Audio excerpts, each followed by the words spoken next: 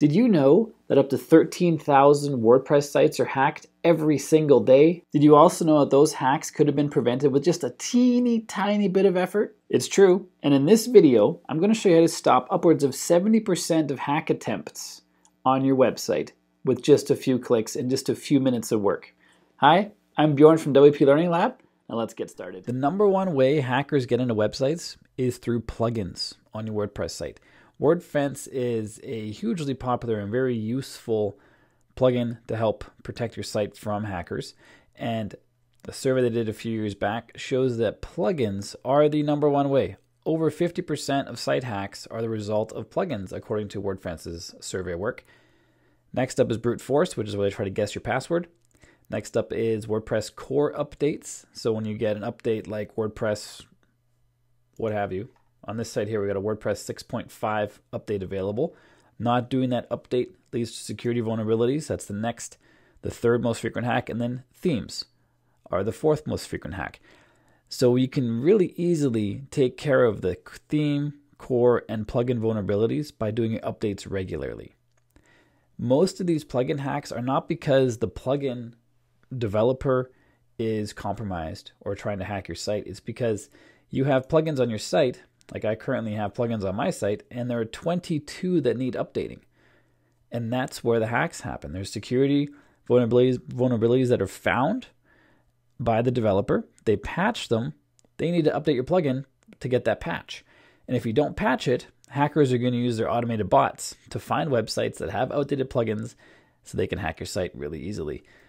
So the best thing you can do is update your site, your plugins, your themes, and your WordPress core files on a regular basis. It's hard though, because there's updates all the time. So you got to be in your site pretty frequently unless you hire someone to do that work for you. And in fact, my team does that for a lot of people. We make sure your site's maintained and running optimally, and we make sure all the updates are done when plugin updates and theme updates and core file updates happen. If you want help with that, let me know. Email me at bjorn@wplearninglab.com and just ask about the maintenance package that I offer with my team, and I'll tell you all about it. But my point is, these things need to be done on a regular basis, these updates. And before you update, you also want to back up your site, because if something goes wrong with the update, you want to be able to revert back to a previous version. I've got WP Vivid Backup Pro installed here. If you have a host like SiteGround, you can go into your website. We're in WP Learning Lab here inside of SiteGround. And if I go to security, I can go to backups, and I can create a new backup. Just put a name in here. I'd put something like before plugin updates and add a date. Click on create and do a full backup of your website that you can revert back to if there's any problems. I'm going to choose a WP Vivid method here. I have a full walkthrough of this plugin as well, because some hosts don't have that backup functionality, or you pay extra for it. If you want to check that out, I'll link to that in the card above and the description down below. And all we do is install it, activate it, go to WP Vivid Backup, Backup and Migration. I'll take you to this page here, and we just fill out this short form here. I'm going to say this to localhost. That's what the free version will allow you to do as well. I believe going to remote storage is the pro version, but I could be wrong. But remote storage allows you to save the backup to Google Drive, pCloud, Dropbox, Microsoft OneDrive, Amazon S3, DigitalOcean Spaces, FTP, SFTP, and Wasabi. Those are your backup options for the remote storage. I'll stay with local. That's going to put it on the same server as my website. You got to make sure you have enough space for that, but most hosting accounts do, especially if it's only a temporary backup that you then delete after you've done your updates and found that your website works just fine. I'm going to choose database and files, so it backs up absolutely everything, because you never know what's going to go wrong. You can put a comment for the backup in here. I'm just going to enter before plugin updates, April 3, 2024. I can't add underscores, so it's hard to read. Kind of dashes. No dashes, no underscores allowed. Only letters and numbers. This is just for your own reference as well. So you don't have to enter anything, but I'm going to. And I'm going to mark this backup as being only able to delete it manually, because I want to make sure there's no accidents. Somebody doesn't stroll in here and delete my backup. I don't know how many people you have in the back end of your website, but you never know what's going on. So I'm going to mark this as being delete manually only. Click on backup now. And now it's going to back up. This is the progress bar up here. Depending how big your site is, it could take some time. My site has been around a long time. It's got a lot of pictures. So this is usually at least a few minutes to do this. And while we're waiting, you can go ahead and hit the like button if you find this video valuable. And if you want to subscribe, that'd be great too. You'll be notified whenever I publish new videos. And this is taking even longer than that little spiel. So I'm going to pause the video and I'll be back just as soon as this is finished. Our backup's complete. That took longer than I thought it would. It shows here, it finished it, or it started at 10:20. Sorry, it's now 10:39, so almost 20 minutes. It failed a few times, but then it automatically retried. And that happens with larger file sizes. So anyway, there it is. And earlier you probably saw up here a message saying that the last backup was a long time ago. That's because that was the last local backup, and I usually do remote backups to save the file space on my server. Remote's usually the best way to go.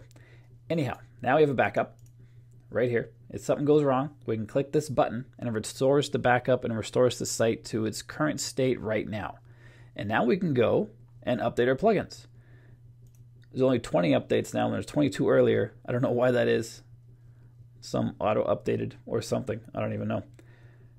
Lots of updates to do here, and we have theme updates, and we have a WordPress core update. So where I usually go is into the dashboard link here, and then to updates, and it shows all your updates all on one page.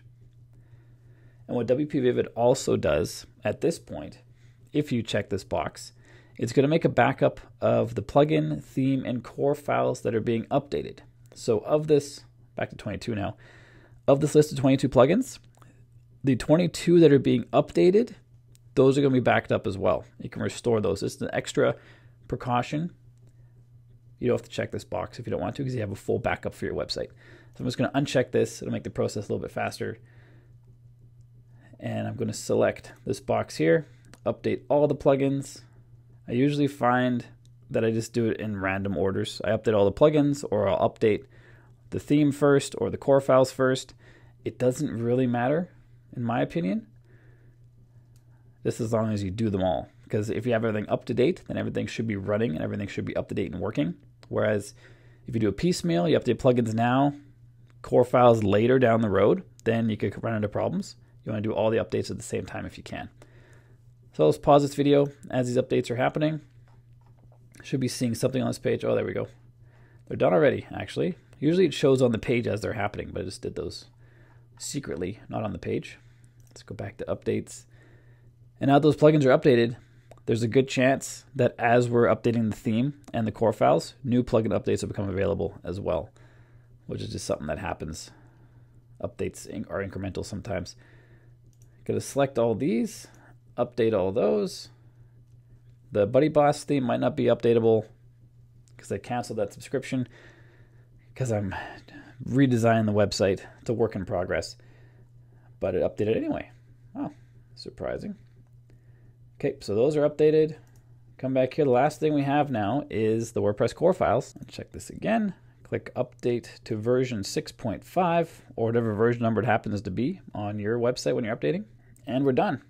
There's the 6.5 information, and we're all updated. Plugin updates, it shows a 0 right now. It shouldn't show anything if they're all up to date. So there must be something coming down the pipe, something has to be updated. Action required. Anyhow, looks like there's no updates for the plugins right now, but if there are, you want to update them right away. And it can be a pain because you got to stay on top of it. Like I said earlier, my team can do that for you. Just email me at bjorn@WPLearningLab.com and ask about our maintenance package, and I'll tell you all about it. And if you followed along in this short video and updated your site as well, you have now stopped almost 70% of hack attempts on your website.